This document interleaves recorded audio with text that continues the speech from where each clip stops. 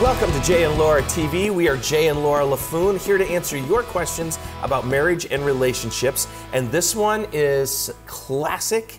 We've had this issue. We've dealt with this issue ourselves. But before I ask the question, the way we get our questions is via Facebook or email. So please feel free to send any questions that you might have to us on our Facebook page or via email on our website at jayandlaura.com. So here is today's question.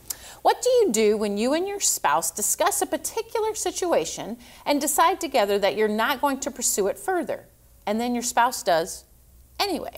Uh-oh. Well, first, right off the bat, yes, this will make hurt feelings because trust has been broken. You've decided together not to do something, whatever it is, and then one of you goes and does the exact opposite of what you have agreed on together. And so trust is broken, and again, some of those difficult conversations that have to happen, you have to let your spouse know how this made you feel. And do it in a non-accusing way, not why did you do this, but help me understand. Help me understand, I thought we decided to go this way. Maybe you didn't understand what we were talking about. Maybe you saw it differently. Can we have a conversation about it? But again, not being accusing, communicating how you're feeling, but then trying to get to the crux of the matter too. Here's a couple of examples. For example, I want a new sand wedge, okay?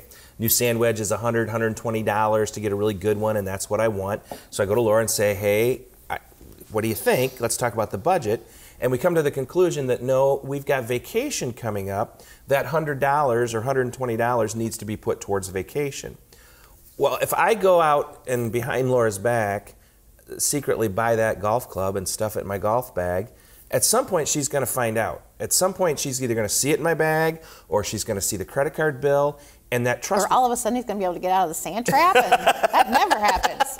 What'd you do? Buy a new club? That was good. That was very good. But the bottom line is trust has been broken. Another thing, and this happened in our marriage more times than I could count. What am I going to talk about, honey? Things that I would buy and put in my closet? She would buy clothes, put them in the back of her closet, and then 2 or 3 weeks later, months, she would bring it out and start wearing it. I'd go, where did you get this? Oh, I've had it forever. Well, that was a lot. A couple months, yeah, I've had it. That was a lot. You cannot allow those little bitty lies like that to build a distrust because now I get very upset if I see something new that we haven't discussed, because we should, after 31 years, be able to discuss But we've also, and I don't think we've had a set amount, but we have heard of couples who say, okay, here's an agreement we're going to come to. We each have $50 that we can spend. A month. Yes, $50 a month. If I'm out shopping at TJ Maxx, I can buy a new necklace because it's $10 or whatever. And so, but the other thing that I have learned to do is when I come home with those packages, even though I've spent the amount we've said we could or less, I still show him stuff. I don't put it in the back of my closet anymore. I don't, because there is a trust that needs to be built. Yes, we've made this agreement that we can spend this amount of money, but I'm also going to show you how I spend it. And most of the time it's just because I got really good deals and I want to show him how good it is. So when he can get a really good deal on a sand wedge. So when trust gets broken, the bottom line is you've got to start talking about it, and you've got to learn how to rebuild the trust. And I use this illustration on how to rebuild trust. It's like taking a sheet of paper and placing it on your table every day.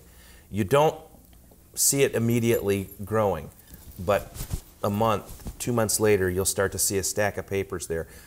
Once trust is broken, it has to be rebuilt very, very slowly and very, very consciously, or it won't be rebuilt properly.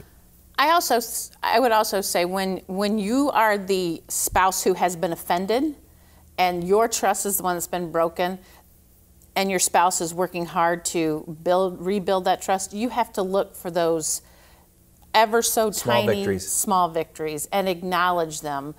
Because if you don't, then that spouse who's trying to rebuild the trust gets very frustrated.